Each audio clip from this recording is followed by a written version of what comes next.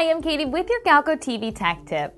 Signal isolation eliminates all forms of operating disturbances, whether the signal transmission in question runs from sensors, transmitters, PLCs, or to DCS systems.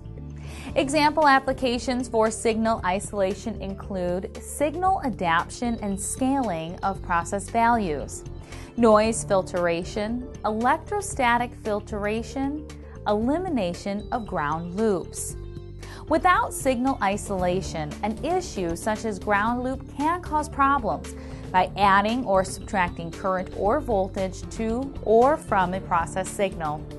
This results in the receiving device being unable to tell the difference between the wanted and unwanted signals, so it cannot accurately reflect process conditions.